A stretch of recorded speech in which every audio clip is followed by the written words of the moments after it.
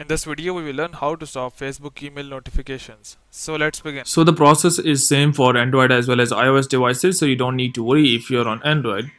So first make sure that you are connected with the internet, and once connected with the internet, simply go and open your Facebook app. So here we go. So once you open your Facebook app, simply go and tap on these three lines at the right bottom corner. In case of Android, this might be at the right top corner. So simply go and tap on these three lines. So once you are here, simply scroll down below and here tap on settings and privacy. Under settings and privacy, tap on settings. In settings, simply scroll down below until you see notifications tab. So here we have notifications. In the notifications, you can see email option that says manage your email notifications. Tap on this. So this would take a bit of a time. Just go and wait for it.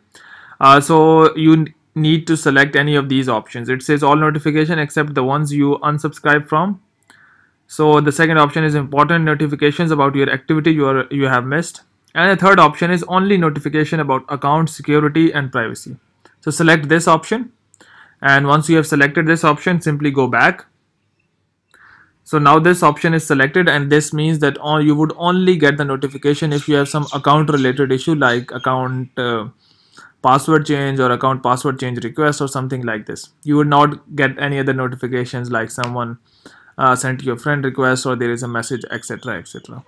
So hope it has helped you in disabling and blocking Facebook notifications on email, on Gmail, Yahoo or etc. So hope it has helped you, but before you go, please like, subscribe and share. Thank you.